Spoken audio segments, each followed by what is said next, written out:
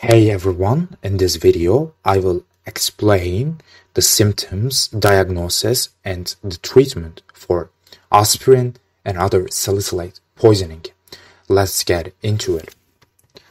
Toxic doses of aspirin increase the sensitivity of respiratory centers in the brain to changes in oxygen and carbon dioxide levels, and uncouple oxidative phosphorylation, increase the rate of metabolism, inhibits the Krebs cycle, and inhibits the platelet aggregation.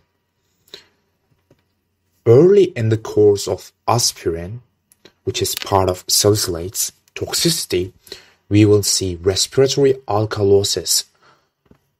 The pH will be more than 745 and result of stimulation of the respiratory centers, causing respiratory overdrive and hyperventilation. As acid products of metabolism, such as salicylic acid and lactic acid, accumulate over time, a profound anion gap metabolic acidosis results. As a result, we will see anion gap metabolic acidosis and respiratory alkalosis. Acute ingestion of more than 150 mg per kilogram can cause severe toxicity. Chronic toxicity can occur after several days or more of high therapeutic doses. It's common, often undiagnosed, and it's severe. It's more serious than acute toxicity. And we generally see this type of toxicity in elderly patients. And salicylate poisoning can cause vomiting, tinnitus, which is noise or ringing sensation in the ears, confusion, hyperthermia. Hyperthermia means abnormally high body temperature, respiratory alkalosis and metabolic acidosis, and multiple organ failure.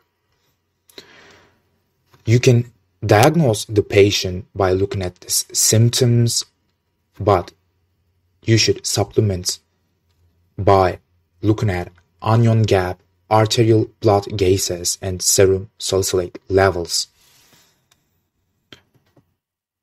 For treatment, we have two main things. One of them is activated charcoal. Unless contraindicated, it can be contraindicated in patients with altered mental status. Activated charcoal is given as soon as possible, and if bowel sounds are present, may be repeated every 4 hours until charcoal appears in the stool. And the second thing, alkaline diuresis with extra potassium chloride. This is for acidosis. We are giving this for acidosis. And that's the end of the video. If you liked it, push that like button,